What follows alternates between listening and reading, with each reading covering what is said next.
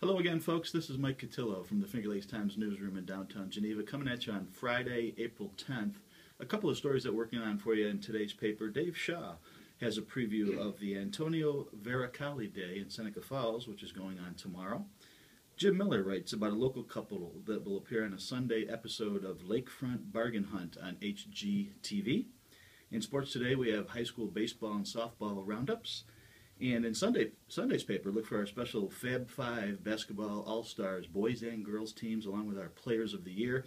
We'll also have a special story on the last Hobart football player to play in the NFL in 1937. That's the Finger Lakes Times, folks. Pick up a copy at a retail outlet or at a newsstand near you. Thank you.